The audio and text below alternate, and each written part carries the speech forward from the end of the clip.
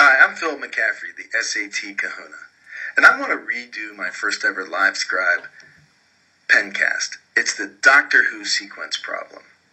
And the problem reads like this.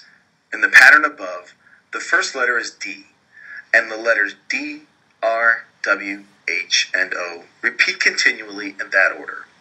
What is the 111th term in the sequence? Well, how do we solve this problem? Are you going to write out D, R, W, H, and O enough times till you get to the 101st ones? No, there's a shortcut. And how do you solve this with math? The first thing you do is look at our set. And in our set, the letters that repeat are given in the problem. D, R, W, H, and O. That's a shout out to my daughter who's a Doctor Who fan. And then we have to number the elements of the set. Do you have to know what an element is? No, not really. Just number them.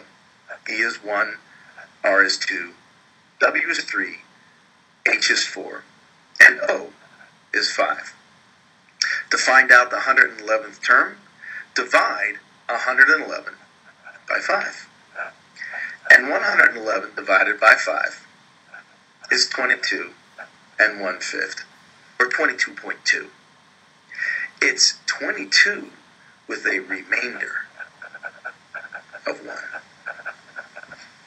Yep, the SAT tests remainder. Whatever remainder you find is the element's number in the set. Remainder number 1 is the letter D. D is equal to number 1. 111th is D. The answer is D. I'm Phil McCaffrey, the SAT Kahuna.